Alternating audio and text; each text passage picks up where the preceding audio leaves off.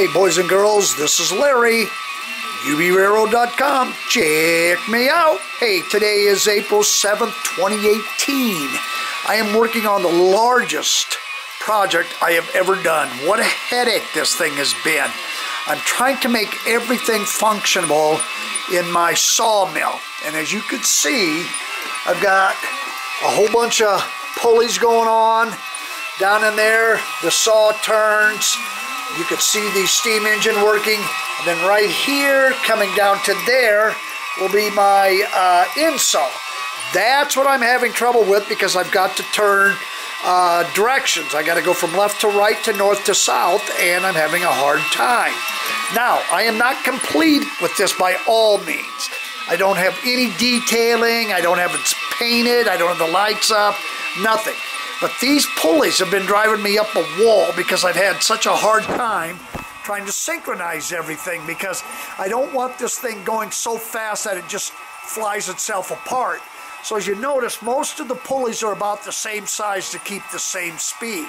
And I had to use an electric motor, which I really hate using because you can hear how loud it is. I wanted to use an aquarium pump to actually pump that Jensen steam cylinder, but I can't find one strong enough without making it go 90 miles an hour. And the bad thing about the air pump is if it stops in the middle of the cam, it won't start again. You got to give it a little push. Where the electric one, every time you turn it on, it goes, okay? So let me shut this down because it is kind of noisy, and I'll explain to you a little bit about what I got going here. Let's see. Okay. This pulley right here actually spins, okay? But you see it right here. I could pull this down, tighten that up, and then that will pull the rope, which will bring the log up the sled. But, you know, that's only a one-shot deal because once it's up there, you know, you got to unwind it and do it all over again. So I'll just leave it hooked down here and let it just spin, okay?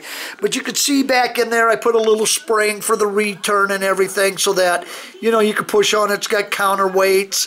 You know, it's pretty much like something they would have possibly used back then. As the logs come up, they fall down to the sled, and then the sled takes them through the saw and cuts them up. Here, the end saw would cut off the rough edges, throws it on that roller. When he cuts both ends, then he'll transfer to the main roller, and it'll come down, and then you can see they're starting to stack some lumber right now. But as you can see, I've got a long, long ways to go. But I just want to give you a little update as to what I'm doing. And I'll tell you what, if you're going to attempt something like this, I found some great material that works for a belt. It's kind of spongy rubber, so it has little air holes in it like that make it suction grip, which is great because plastic wheels and steel wheels I found slip an awful lot. You know, you can barely have any tension on them, and they slip. Or these are all wood, and all you got to do is grab any one, just about any one of them, and they'll all spin. See, but they don't come long enough, so you know, naturally, you know, I got to piece it together, you know. And then what I do is I sand the edges off if I know they're going to hit somewhere. Like right here, I put a piece of smooth plastic there so that the belt would run real good over it. But, you know, as you get to going on something like this, you learn all the tricks of it. And it even still, like today, I came out down today. Everything worked perfect last night. Came down today, and my main drive belt was slipped. It was too big. It grew overnight. I don't know what happened to it, so I had to put a whole new belt on it. But anyway, boys and girls, this is what I got going. If you like, please leave a like. If you got any comments, I'd appreciate hearing from you. Other than that, this is Larry, over and out. P.S. This is my workbench. I'm not kidding you. This is what I'm working on right now. Look at all these belts. I'm trying all kinds of things. Strings, yarn, leather.